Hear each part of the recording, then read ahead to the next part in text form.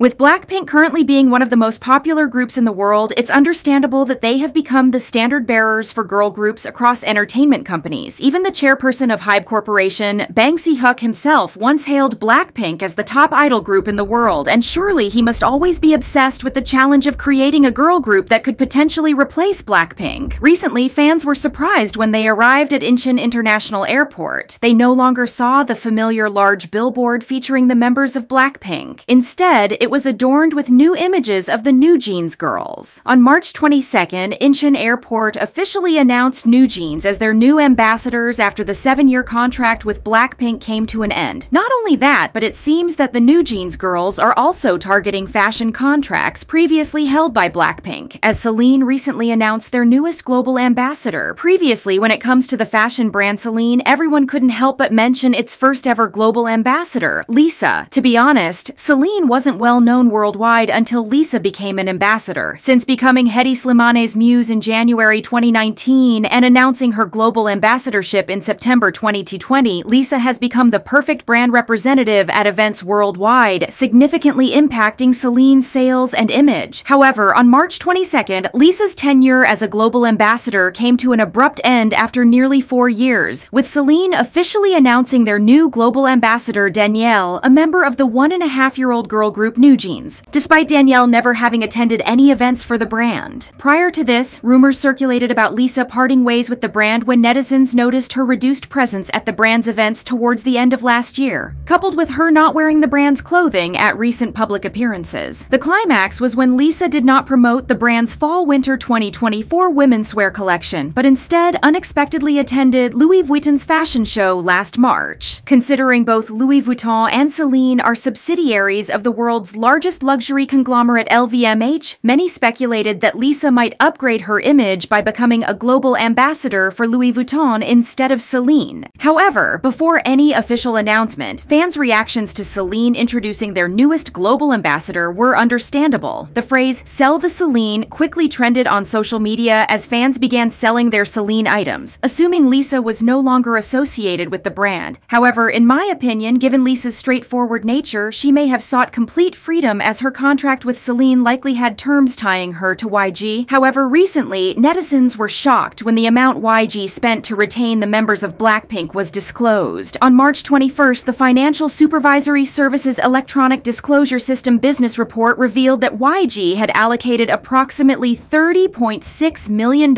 as an exclusive down payment for intangible assets in 2023. Considering BLACKPINK and Baby Monster were the only artists to renew and sign contracts last year, many believe that the majority of this amount is allocated to retaining the BLACKPINK members within the company. Furthermore, the annual depreciation expense of $4.1 million suggests a projection that these renewals could cover a 7-year contract term. However, on March 22nd, YG quickly clarified through a statement that the speculated high contract renewal fee for the BLACKPINK members was not accurate and the entire amount was not solely allocated for that purpose. Alongside this, a YG official also revealed to Yonhap News that they were preparing plans for BLACKPINK's group activities. Although this statement serves to calm investors and fans, it continues to ignite hope for Blinks, especially as producer Charmian has recently been rumored to replace Teddy in working on music with BLACKPINK. What do you think about this?